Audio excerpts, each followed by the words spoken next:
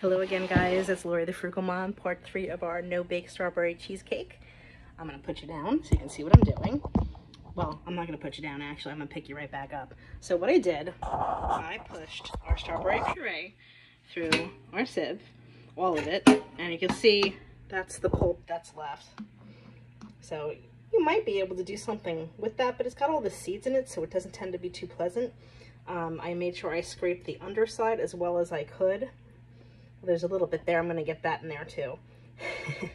And we're left with this beautiful strawberry puree.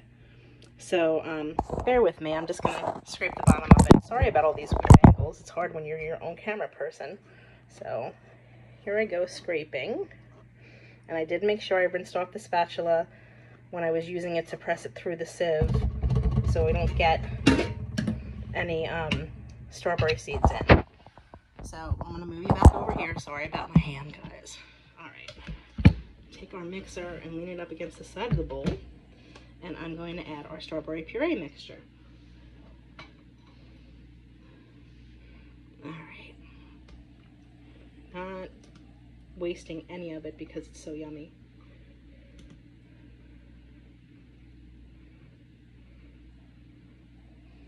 Okay.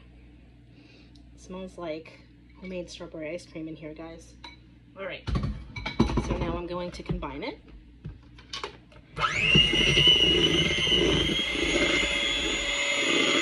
combine it a little bit more. This takes a couple minutes. It's such a pretty pink color.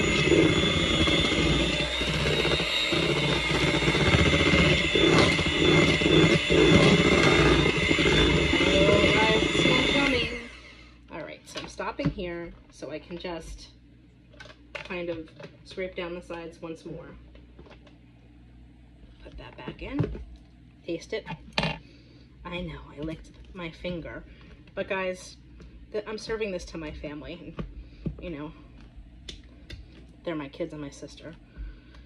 I'm sure over the years, a lot worse has happened between all of us, right? Especially when you have babies. And you moms, you know that. So I'm just going to mix it for a couple more minutes, maybe 2, get all the chunks out.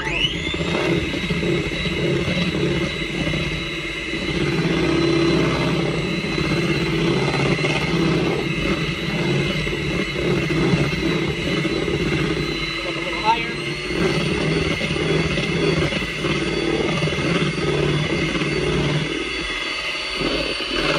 That beautiful color.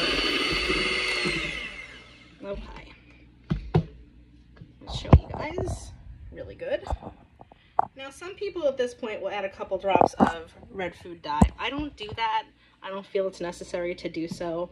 I like the color just as it is naturally. The next thing I'm going to do is I'm going to add some gelatin. I use Knox. You can use whatever brand you feel comfortable with.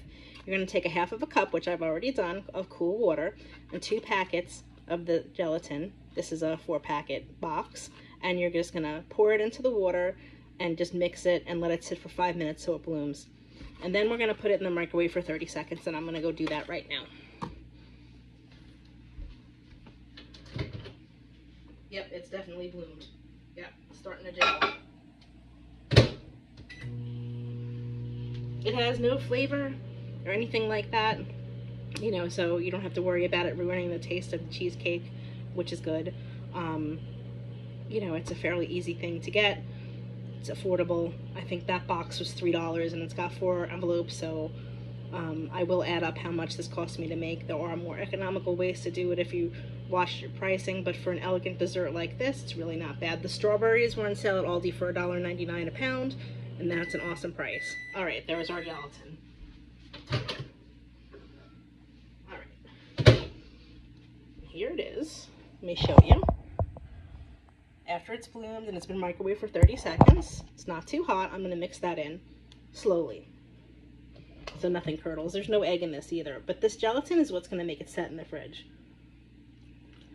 I'm going to make sure each of this is combined.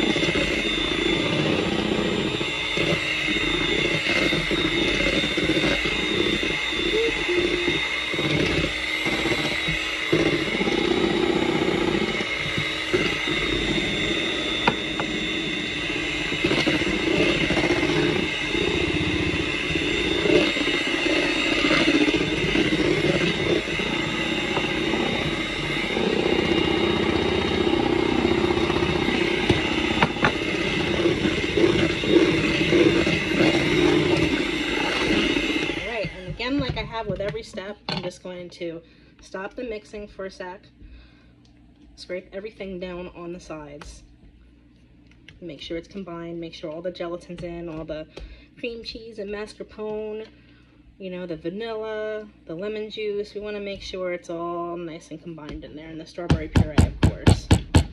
A couple of seeds did get through, but that's okay. I think it just adds to it.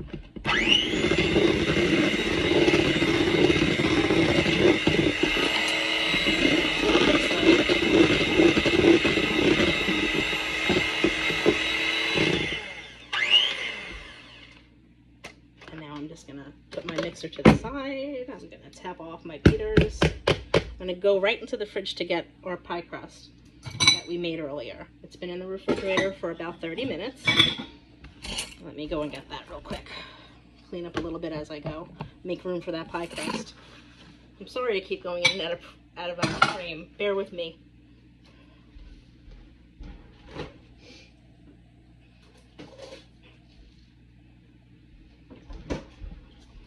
All right, and there's our 8-inch springform pan. Sorry, I forgot. And Natasha's recipe, she likes to use a 9-inch or a 10-inch. I prefer this one because it comes out thicker. It takes a little bit longer to set in the fridge, but I'm going to do this overnight, which I do most of the time, so it's okay. I added a couple more sheets of graham crackers to make it fuller, and it's set up perfectly. Okay, so here we go. We are going to add our beautiful no-bake cheesecake mixture into this springform pan. And it is going to be lovely and delicious, I promise you. I wish that you guys could smell it and taste it. It smells just like a strawberry sundae. It's so light and refreshing. This particular cheesecake has, gosh, it could have as many as 16 servings if you know, slice it conservatively. If you want to go a little bigger, it's 8 slices.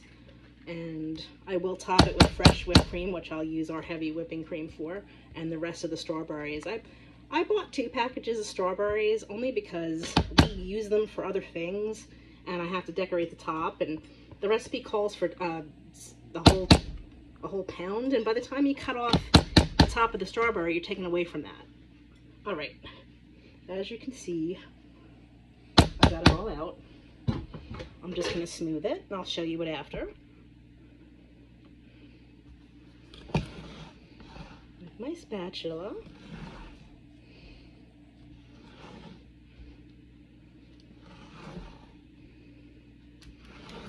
Alright.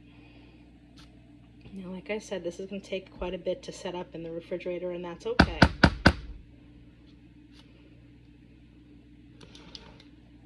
Got some lumps in it, so I'm just going to scoop those out. Maybe I will just eat those off my spatula. What do you guys think? Should I?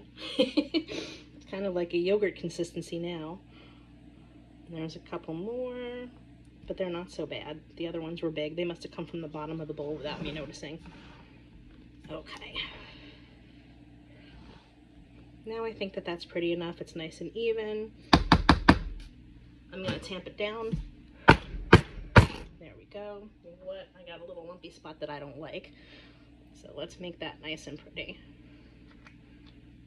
Okay. There we go. I know. Yucky, Lori, right? It's okay, though. Alright. Here is our beautiful no-bake cheesecake. I'm going to put it in the refrigerator and let it set overnight.